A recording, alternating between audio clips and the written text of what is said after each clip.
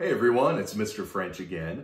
We have a song that we're going to sing together. It is called Down to the Baker Shop. And if you see the ice cream cones over here, that will tell you that we have three sections of our song. We have an A section, a B section, and then we go back to the A section. So this is our musical form, but you might also think of it as a pattern like you have in math class. So we could have apple, banana, apple, or fire truck, police car, fire truck. So here's our song. Down to the baker shop, hop, hop, hop.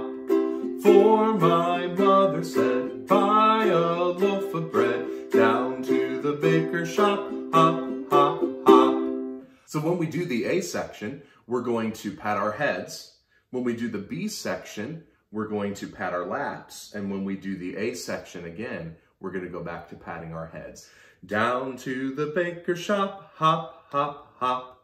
For my mother said, buy a loaf of bread. Down to the baker shop, hop, hop, hop.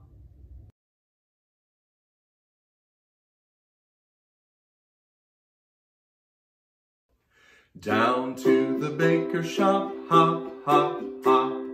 For my mother said, buy a loaf of bread. Down to the baker shop, hop, hop, hop. So when we do that song, there are so many different things we could do. We could change our body percussion to something like patting our chest, or maybe snapping, or maybe even something that is silent. We can pull our earlobes. There are lots of different things you can do. And you also don't have to be sitting down to do this. We could do an A section where maybe we march in place, and then a B section where we spin around, and then back to A for marching in place. So there are many different things you can do with this song. So I'd encourage you to find creative ways that you can show the difference between the A and the B sections, and maybe even have your family join in with you. So be creative, give it a try at home. I'll see you next time.